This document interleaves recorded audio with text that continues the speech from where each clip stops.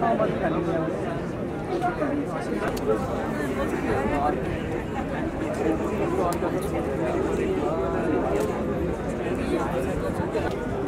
बीच में से कितने उठ गया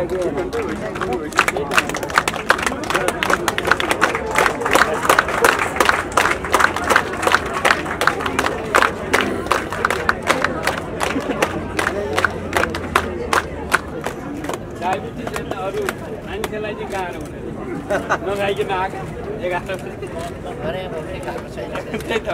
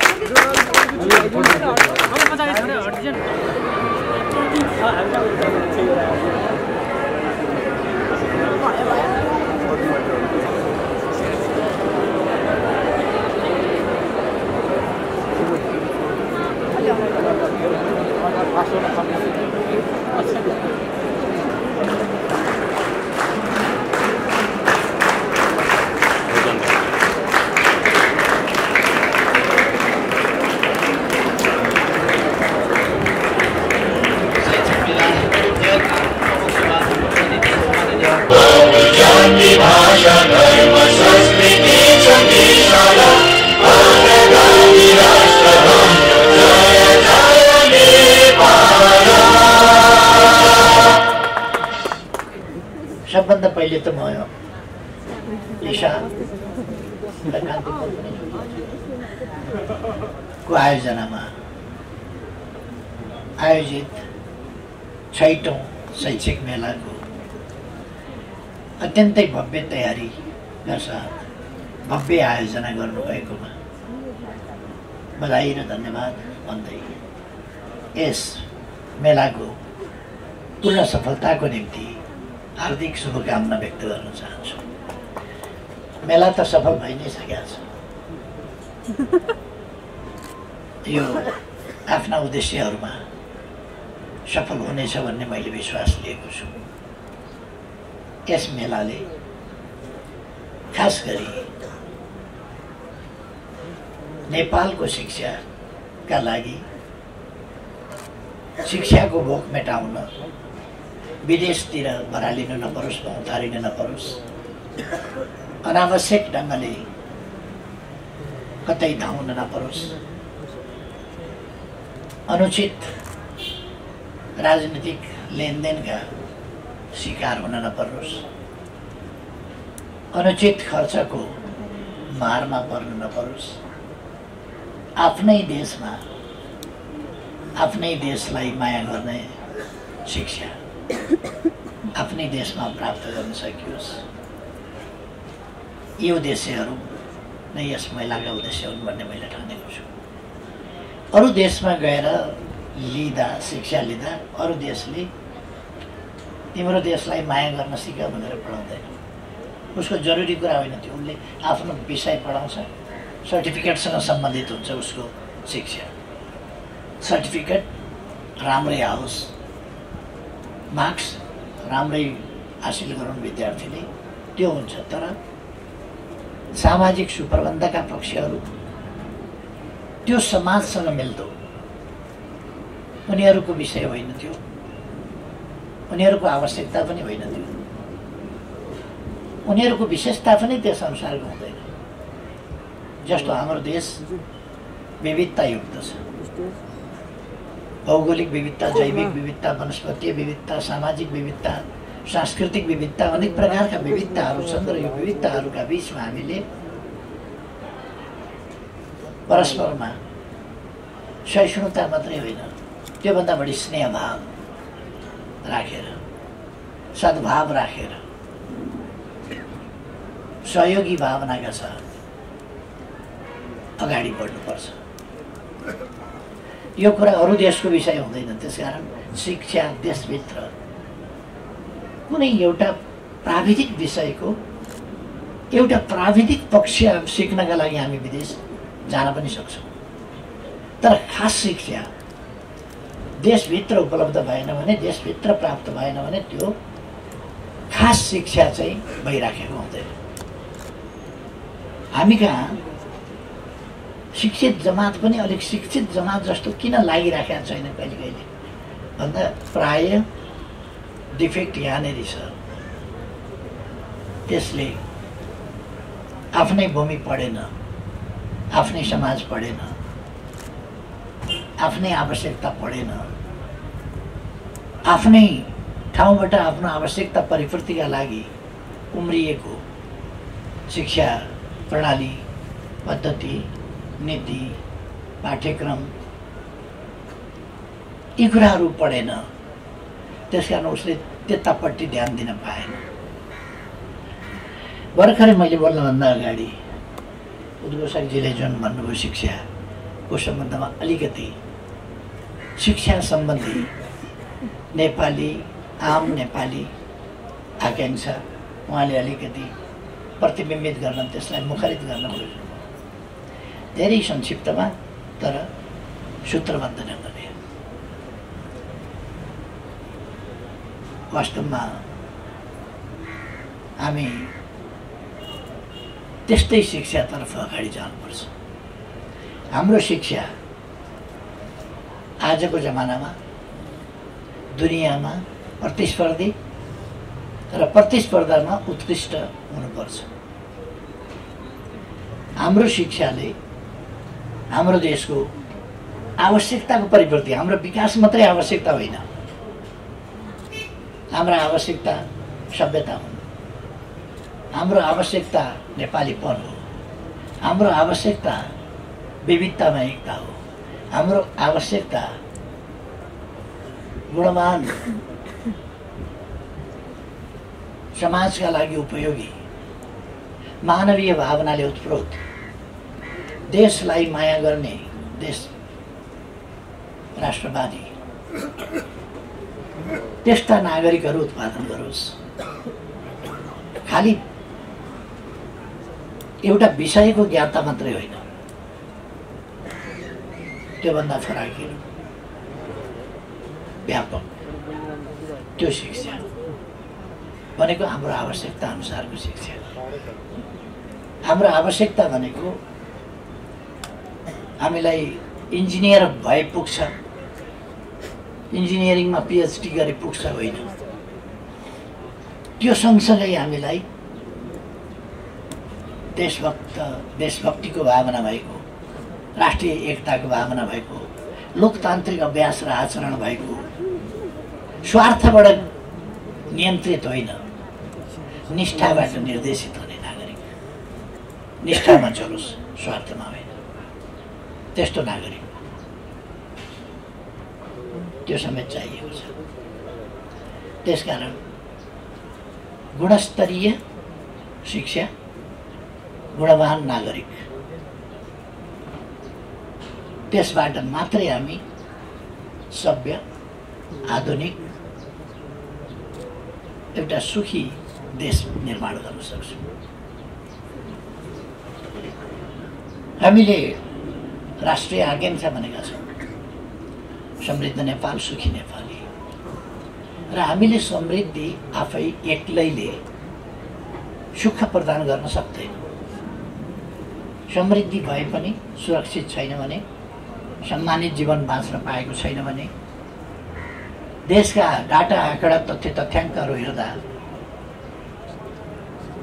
विकसित देखिन्छ, तर मान्छे एउटा कुरामा भोकै तडपी पनि रहेको छ भने म त्यसलाई सुखी समृद्ध देश होइन, देशको ठुलो हिस्सा चाहिँ समृद्ध होला तर सिङ्गै देश चाहिँ समृद्ध होइन।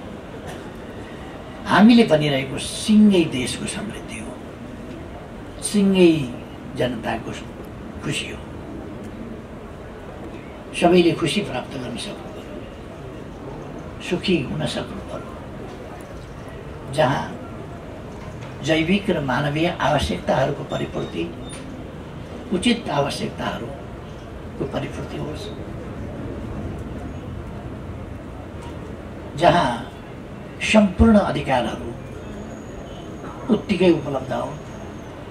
ती अधिकार सैद्धान्तिक तवरमा सीमित नरहन्, तिनसम्म पुग्ने पहुँच, प्रबन्ध, अवस्था, परिस्थिति सबैका लागि उपलब्ध होस्। सबैका लागि सुरक्षा।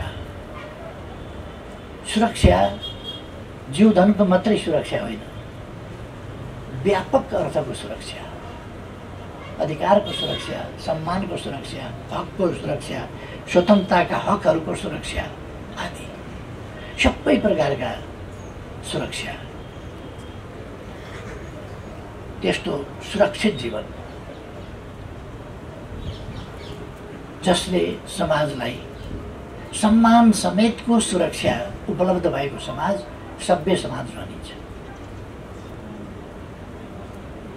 र सबैका लागि उत्तिकै बराबर सम्मानको अवस्था पनि हुनु पर्यो। त्यस्तो शिक्षा जो नेपालमै सम्भव छ बनाउन सकिन्छ। त्यस्तो किसानले यस दिशामा प्रयास गरेको छ। एउटा म लगातार भनिरहेको छु, निजी क्षेत्रलाई हामी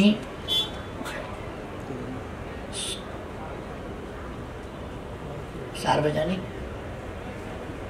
र निजी क्षेत्र सँगैसँगै हिँड्नुपर्छ। यो एकछिनका लागि कसैलाई अल्मल्याउनका लागि भनिएको कुरा होइन,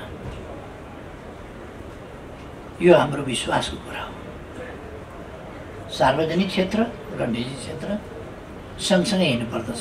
एउटा मात्रै क्षेत्रमा होइन, सामाजिक जीवनका विकासका एउटा मात्रै क्षेत्रमा होइन, सम्पूर्ण क्षेत्रहरूमा। त्यसै कारण विकासका प्रयासहरूमा 60% जसो निजी क्षेत्रले लिनुपर्छ, लिएको पनि छ।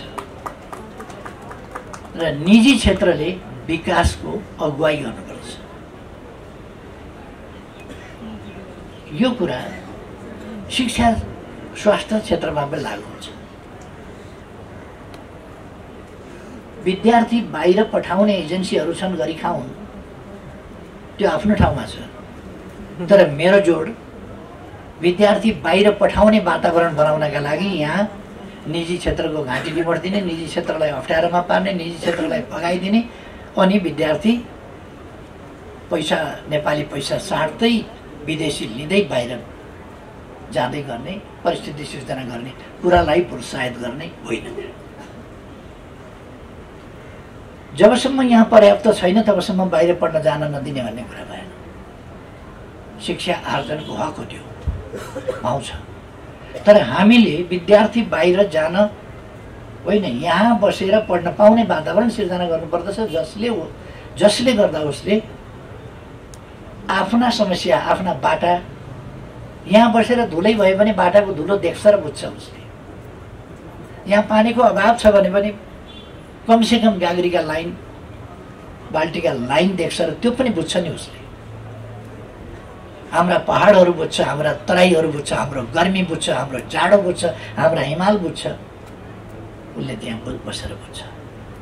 उसले फुत्त निस्किँदाखेरि चुच्चो नाक भएको साथी भेट्छ, उसले फुत्त बाहिर निस्किँदा चिम्सा आँखा भएको साथी भेट्छ, उसले आफूभन्दा अलिक गोरो अलिक कालो साथी भेट्छ, उसले एउटा थेप्चो नाक भएको साथी भेट्छ। त्यो पनि उसले बुझ्छ कि हामी सबै रहेछौँ है, यो देश भनेको हामी सबै रहेछौँ, त्यो बुझ्छ। शिक्षक भनेको आफू जस्तै मान्छे शिक्षक हुन्छ भन्ने उसले थाहा पाउनु पर्यो। गोरो छाला भएको अल्को अल्को मात्रै शिक्षक हुन्छ। साइन्टिस्ट कस्तो हुन्छ भन्दाखेरि गोरो अल्को हुन्छ भन्ने भ्रम नपरोस्। होचो पुड्को कालो कालो पनि साइन्टिस्ट हुन्छ, त्यो थाहा पाउनु पर्यो यहाँ। र हाम्रो शिक्षा त्यसरी हामीले यहाँ अवसर उपलब्ध गराउनु पर्यो। प्राइभेट सेक्टर शिक्षाको क्षेत्रमा पनि लगानी गर्नुस्। सुरक्षित छ, सुरक्षित छ मात्रै होइन, संरक्षित छ, त्यति मात्रै होइन, प्रोत्साहित गरिन्छ। यो एउटा अवधारणा। शिक्षामा राज्यले लगानी गर्नुपर्छ। राज्यले शिक्षामा चाहिँ अरूलाई लगानी गर्न नदिनु पर्ने कुनै कारण छ? निजी क्षेत्रले लगानी गरेको शिक्षा अलिअलि आंशिक आंशिक जस्तो हुन्छ र भाँचिएको खालको हुन्छ। त्यसो भएर जुन ठाउँमा प्राइभेट सेक्टरले लगानी गर्छ त्यो ठाउँमा राज्यलाई होलो खुकुलो हुन्छ लगानी गर्न। जुन ठाउँमा निजी क्षेत्रले लगानी गर्दैन त्यो ठाउँमा राज्यले आफ्नो लगानी कन्सन्ट्रेट गर्न पाउँछ। त्यसकारण शिक्षा क्षेत्रमा, स्वास्थ्य क्षेत्रमा प्राइभेट सेक्टरले लगानी गर्नुहोस्। अहिले एउटा शिक्षामा कति लगानी छ हाम्रो भन्दा बहुत भास्ट लगानी छ। देशको सबभन्दा ठुलो लगानी शिक्षा क्षेत्रमा छ। हामी कुरा गरिरहेका छौँ 20%। हिसाब कसरी गर्छौँ भन्दा स्थानीय तह मार्फत भइरहेको लगानी पनि हामीले हिसाब गर्दैनौँ। बाबुआमाले गरेको जिन्दगीभरिको कमाईको खर्च छोराछोरी पढाउन त्यो पनि हिसाब गर्दैनौँ। प्राइभेट सेक्टरले गरेको पनि हिसाब गर्दैनौँ, त्यसको पनि हिसाब हुँदैन। अनि प्रदेश सरकारले गरेको पनि हामी हिसाब गर्दैनौँ। सङ्घीय सरकारले चाहिँ कति बजेट त्यो मात्रै शिक्षामा लगानी भएको छ र? अनि सङ्घीय सरकारको लगानीमा मात्रै शिक्षा चलाउने नीति हामीले लिनु खोज्या हो र?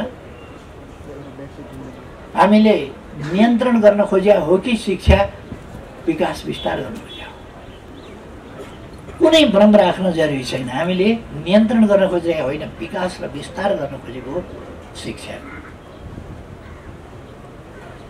त्यसकारण यो प्राइभेट सेक्टरमा कसले हल्ला चलाइदिन्छ के भनेर अब कहिले कसैले भन्छ शिक्षामा लगानी राज्यले गर्नुपर्छ। राज्यले त गरिरहेको छ, त गर्छ, राज्यले गर्छ, नगर्ने प्रश्नै आउँदैन, अत्यधिक गर्छ। तर राज्यको लगानी पर्याप्त हुँदैन। हामी आमाबाबुलाई पनि लगानी गर्न दिइरहेका छैनौँ शिक्षा। राज्यले जिम्मा लिन्छु भनेर सक्ने आमाबाबुलाई लगानी गर्न दिए हुन्छ नि। त्यसकारण सक्नुहुन्छ भने सामुदायिक विद्यालयहरू पनि लिनुहोस्, राम्रोसँग चलाउनुहोस्। सक्नुहुन्छ भने केही छैन। हामीलाई चाहियो गुणस्तरीय शिक्षा, गुणवान नागरिक। कुन बाटोबाट?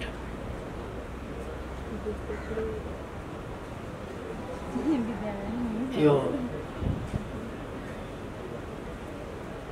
फलानै टेलरिङ हाउसले सिलाएको सुट चाहिन्छ, फलानै पण्डितले गरेको मात्रै पूजा हुन्छ, सरकारले पढाएको मात्रै शिक्षा हुन्छ भन्ने होइन। कम्पिटिसनको जमाना छ। मैले निजी क्षेत्रलाई भनेको छु, निजी क्षेत्रलाई खतरामा पारिनेछ। खतरामा कसरी पारिन्छ भन्दा सामुदायिक शिक्षालयहरूको, सामुदायिक विद्यालयहरूको गुणस्तर यसरी माथि उठाइन्छ, तपाईँ पैसा बुझाउन कोही आउँदैन। किन आउने निजी क्षेत्रमा? त्यो हामीले नगरेसम्म तपाईँहरूले चलाउन पाइराख्नुहुन्छ।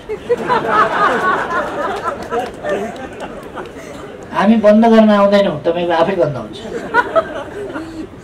किनभने सामुदायिक विद्यालयको गुणस्तर हामी सरकारी खर्चमा पढ्न पाएको छ, गुणस्तरीय शिक्षा पाएको छ। को जान्छ?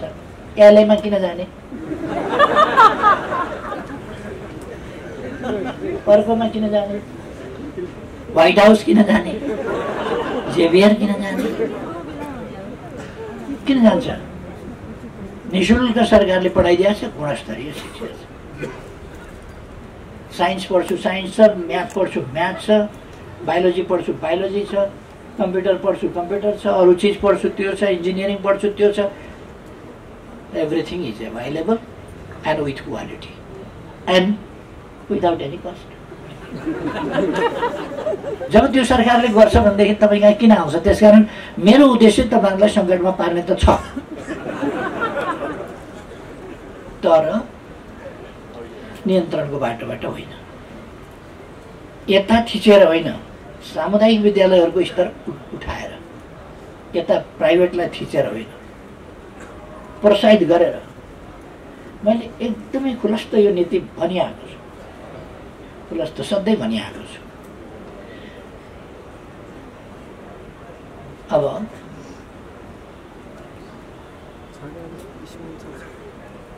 शिक्षाको क्षेत्रमा हामीले सरकारी र निजी, सामुदायिक सबै मिलेर यस्तो स्थितिको सिर्जना गरौँ जहाँ हाम्रा बालबालिकाहरूले शिक्षाका लागि कुनै पनि कारणले बाहिर जान नपरोस्। सुपर स्पेसलाइजेसन एन्ड मोर, जे चाहिन्छ त्यो यहाँ उपलब्ध, जति चाहिन्छ त्यति उपलब्ध गर्ने, जुन विषय चाहिन्छ त्यो उपलब्ध हुने, त्यो अवस्था बनाऊ।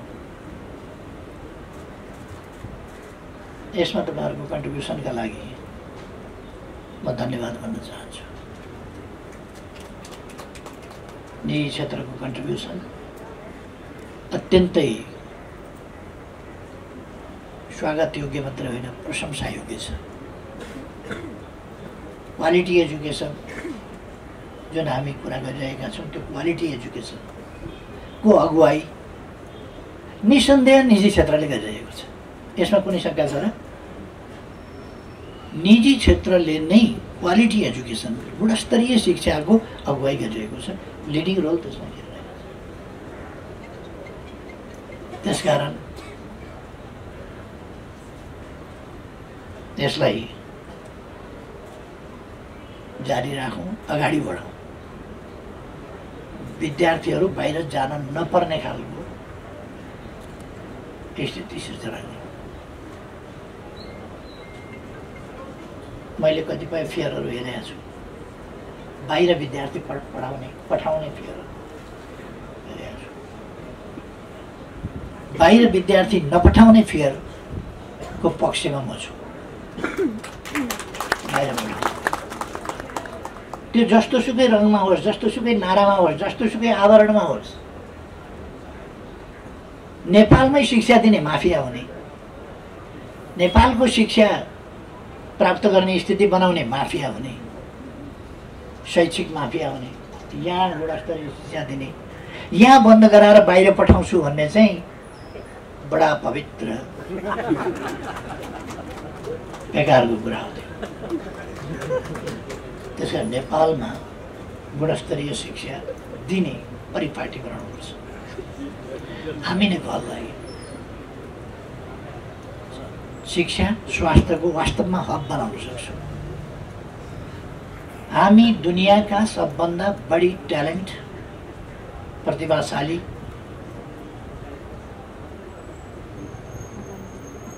मैले धेरै नभनौँ, हाम्रो इतिहासको रेकर्ड हो। सबभन्दा पुरानो काव्य, सबभन्दा पुरानो शास्त्र यहीँ पैदा भयो। यहाँ ज्ञानको सुरुवात यहाँ भयो।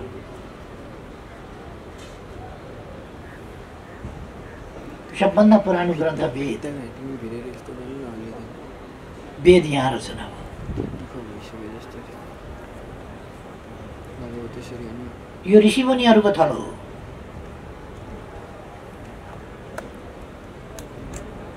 यो थलो विद्वानहरूको थलो हो।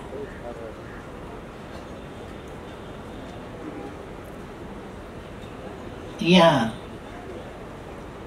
विद्वान विदुषीहरूका जहाँ दुनियाँमा अन्धकार हुन्थ्यो थियो,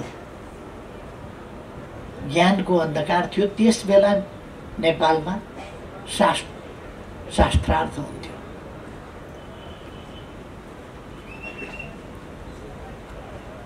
हामी कुनै स्टोरी, म स्टोरी सुनाइरहेको छैन, यथार्थ भनिरहेको छु। वेदका ऋचाहरू, वेदको रचना यहाँ भएको थियो। यो प्रतिभाहरूको थलो हो, ज्ञानको उद्गम स्थल हो, विज्ञानको उद्गम स्थल हो, कला संस्कृति साहित्यको उद्गम स्थल हो। हामी गर्व गर्न सक्छौँ। यस ठाउँमा ऋषिमुनिहरू बस्दै ज्ञान पैदा गर्थे र त्यो ज्ञानलाई सङ्ग्रहित गर्थे र त्यसलाई विस्तार गर्थे।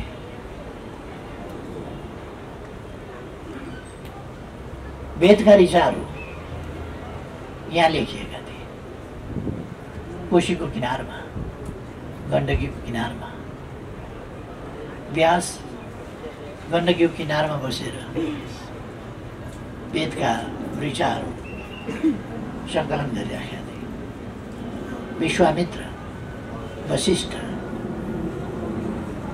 कौशिक ऋषिहरू, अरू ऋषिहरूको थलो यो। सबभन्दा पुराना प्रसिद्ध मन्त्रहरू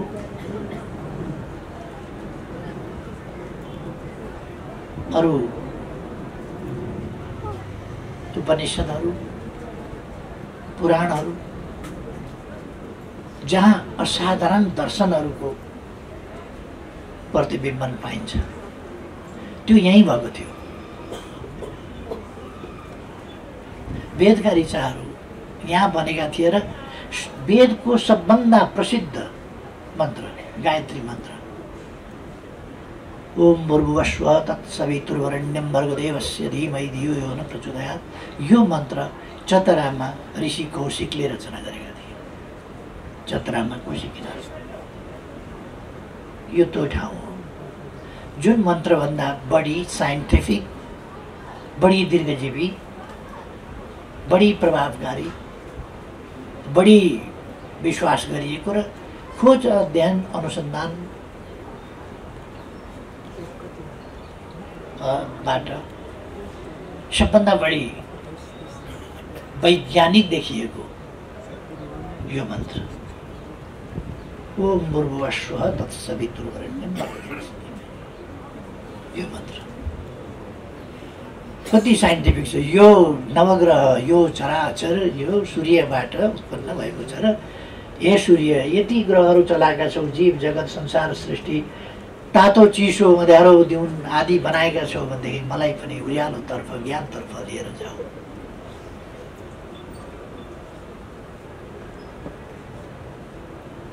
कस्ता मन्त्रहरू बनाएका छन् हाम्रा ऋषिहरूले। तमसोमा ज्योतिर्गमय, असतोमा सद्गमय, यस्ता मन्त्रहरू। यिनै मानवीय भावना हो। आज हामी जुन भनिरहेका छौँ, हाम्रो राष्ट्रिय आकाङ्क्षा भनेर समृद्ध नेपाल, सुखी नेपाली, यो कुरा हाम्रा ऋषिमुनिहरूले भने थिए।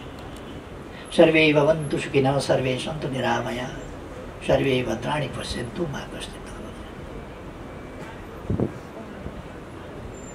सर्वे भवन्तु सुखिनः, सबै सुखी हौ।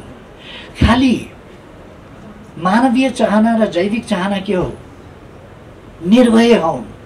जैविक प्रवृत्ति, पहिलो जैविक प्रवृत्ति के हो भने बाँच्न खोज्ने, सुरक्षा खोज्ने। एउटा अचेतभन्दा अचेत जीवलाई पनि खाना खाइराखेको छ या ऊ भोकाएको छ, खाना खान लागेको छ भने पनि सुरक्षामा खतरा महसुस गर्यो भने खाना छोडेर सुरक्षित सेल्टरमा पहिले भाग्छ। के ठान्छ भने बाँचे भने त पछि खाउँला, खाने लोभमा मर्यो भने त गइगयो। त्यसकारण बाँच्ने इच्छा, जैविक इच्छाको पहिलो प्रवृत्ति हो जिउन खोज्ने प्रवृत्ति। त्यसकारण सबै निरोगी निर्भय भएर बाँच्न पाउन्। सर्वे भवन्तु सुखिनः। यो त हजारौं वर्ष अगाडि 5000 7000 10,000 वर्ष अगाडि हाम्रा ऋषिमुनिहरूले भने सर्वे भवन्तु सुखिनः। मान्छे सुखी हुन चाहन्छ, त्यसकारण सबै सुखी हौँ। सुखी के गरेर हुन्छ? मैले सुरुमै भने सभ्य समृद्ध र सभ्य समाजले मात्रै जनतालाई सुख दिन सक्छ, सुखी बनाउन सक्छ। त्यसकारण हामीले रचना गर्न खोजेको समाज समृद्ध हो र सम्भ्रान्त अथवा सभ्य समाज गर्व गर्न सक्छौँ। 2643 वर्ष अगाडि जन्मिएका बुद्ध, 2600 वर्षदेखि बुद्धका विचारहरू, शान्तिको सन्देश दुनियाँमा प्रभावित भएको छ।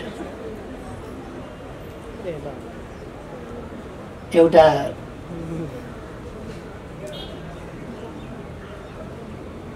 त्यो देवताहरूको सम्बन्धमा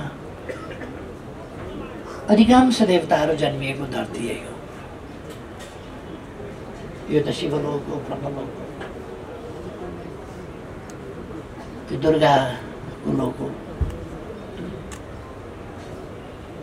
स्कन्द पुराणका अनुसार भन्ने हो भने स्कन्द पुराणको अलिकति व्याख्या पण्डितजीहरूले भेट्दा अलिकति बङ्ग्याउँछन्, आफ्नो पाराले अलि बङ्ग्याएको हुन्छ। स्कन्द पुराणले सृष्टि कसरी भयो भन्दा ब्रह्म भनेको टाइम, काल, समय र दुर्गा यानि प्रकृति। समय र प्रकृतिको मिलनबाट सृष्टि भयो र समय सार्वजनिक भयो, प्रकृति पनि सार्वजनिक भयो। त्यसबाट जीवको सृष्टि भयो। यो विज्ञान सम्मत कुरा हो। त्यो विज्ञान सम्मत दर्शन हाम्रा पुर्खाले उहिले स्कन्द पुराण लेख्दाखेरि त्यसमा पनि लेख्छ। पुराण सबै उपयुक्त छन् भन्दैन म। यहाँ मान्छेलाई थर्काएर तर्साएर दान दक्षिणा फत्काउने पुराण पनि छन्। सबै पुराणको सम्बन्धमा समान रूपमा भन्दैन। तर ज्ञानका हिसाबले यो भूमि, त्यसकारण पुर्खाहरूले नै भन्दै आए यो ध्यानभूमि, तपभूमि, ज्ञानभूमि, पुण्यभूमि, देवभूमि यो सबै हो। यस ठाउँमा आज हामी शिक्षाको बारेमा कुरा गर्दैछौँ, जहाँ शिक्षाको बिरुवा उम्रिएको थियो। जहाँ ज्ञानको बारेमा हामी आज चर्चा गर्दैछौँ, ज्ञानको बिरुवा टुसो पलाएको यही ठाउँमा। त्यसै ठाउँमा हामी आज ज्ञानको बारेमा कुरा गर्दैछौँ। ज्ञानका संस्थाहरूको मेला हामी यहाँ लगाइरहेका छौँ। ज्ञानका संस्थाहरूको पहिलो प्रादुर्भाव यहीँ भएको थियो। ज्ञानका संस्थाको शिक्षा, शिक्षालय, विद्या, विद्यालय, महाविद्यालय, विश्वविद्यालय, चाहे हामी धरतीको यस भेगको कुरा गऱ्यौँ भने शासकीय हिसाबले यो भूभाग अलिक गरिब भएको हुनाले जुन ठाउँ अलिक एडभान्स भयो त्यहाँबाट शिक्षालाई गुरुहरूले प्रसारित गरे। नालन्दा, तक्षशिला यी ठाउँहरू किन रोजिए भने ती ठाउँहरूमा अनुकूलता भयो ज्ञानको विस्तारका लागि। यहाँ प्रामाणिक रूपमा हाम्रो विश्वविद्यालय स्थापना भएका बेला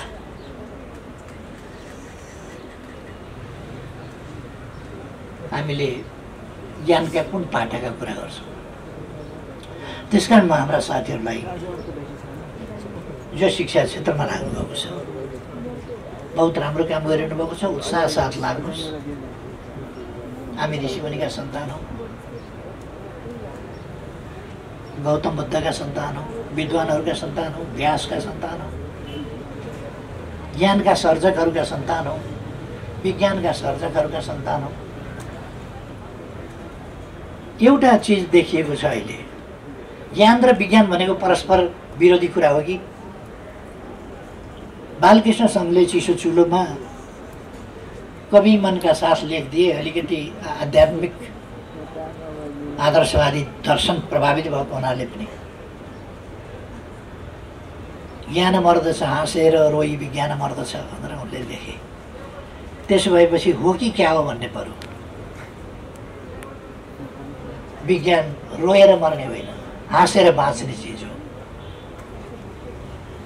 त्यसकारण हाम्रा अग्रजहरूले पनि कतिपय कवि मनले लेखिदिए भने त्यही कुरा पत्याएर हिँड्नु हुँदैन। भानुभक्त महान हुनुहुन्छ तर कोही कोही कुरा यस्तो नचाहिने लेखिदिनु भयो बुढाले। आदिकवि हुनुहुन्छ। मनुस्मृति ज्ञानको भण्डार छ तर यस्तो नचाहिने कुरा ठाउँ ठाउँ लेखिदियो। ढोल गमार आदि इत्यादि ताडनके अधिकारी भनेर लेखिदियो। यस्ता केही कुराहरू चाहिँ नि ज्ञानको त्यो कहिले कहिले कस्तो हुन्छ भने तपाईँले किसानहरूलाई बढी थाहा हुन्छ यस्तो कुरा। खेतमा गएर धान काटेर बिटाहरू लिएर आउनुभयो भने त्यो भित्र सामा पनि आइराखेको हुन्छ, त्यो भित्र अरू झारपात पनि अहिले आएको हुन्छ। कहिले हाम्रो ज्ञानभित्र पनि त्यस्ता कुराहरू पनि छ्यासछुस आएका हुन्छ। तर हाँसले त हिलोबाट आफूले खान चाहिएको कुरा मात्रै निकाल्छ, हिलो खाँदैन। अनि हामी त सचेत मान्छे हो नि, हाँसभन्दा अलिक बढ्दा हिलोबाट त उसले निकाल्छ भने हिलोबाट होइन, हामीले त सफाबाट नै निकाल्नु पर्नेछ। कुनै चिज प्रदूषित चिज पर्यो भने आउट गर्ने मात्रै हो। त्यसकारण वी हेभ द्याट क्यापेसिटी, हामी त्यो गर्न सक्छौँ। मैले धेरै कुरा केही नहुनु, म साथीहरूको यस कामलाई प्रशंसा गर्दै फेरि एकपल्ट यस फेयरको सफलता भइ नै सकेको छ। फेरि पनि सफलताको धेरै धेरै शुभकामना गर्दै तपाईँहरूको सफलतालाई बधाई भन्दै म आफ्नो भनाइ टुङ्ग्याउँछु। तपाईँहरूको यो मेलाको उद्देश्य मेला मात्रै सफल होइन, यसको उद्देश्य सफल होस्। धन्यवाद।